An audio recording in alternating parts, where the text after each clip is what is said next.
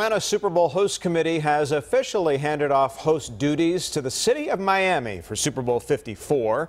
Officials called the Super Bowl a success here in Atlanta. Atlanta's mayor says the city came together to provide fans with a top-notch host city.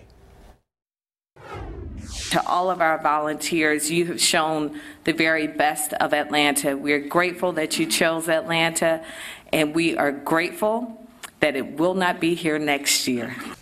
Mayor Bottoms gave a special thanks to employees and law enforcement for working 12-hour shifts to keep Atlanta safe. Next year's game is February the 2nd, and you can watch it right here on Fox 5.